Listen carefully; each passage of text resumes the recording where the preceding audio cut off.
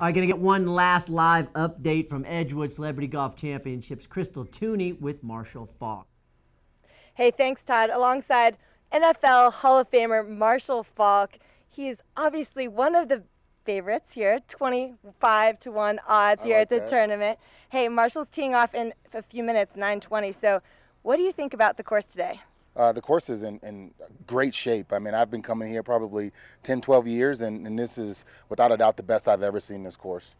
And you're going off with Jerome Bettis and Emmitt Smith. What's that group going to be like for you? It's great. We've all played a lot of golf with each other. We'll go out and we'll try to have some fun, try to put some points up on the board. And what charity are you playing for today? The Marshall Faulk Foundation. Basically what we do is we try to encourage, inspire, and grow the inner city youth to get them to strive for more in their lives. Okay, and you also have your own golf tournament, I understand. Do you want to talk to us about that? Yeah, I have my own golf tournament. I actually took over the Celebrity Championship that was once hosted by Stan Humphries, then Drew Brees, and now I'm the host of it.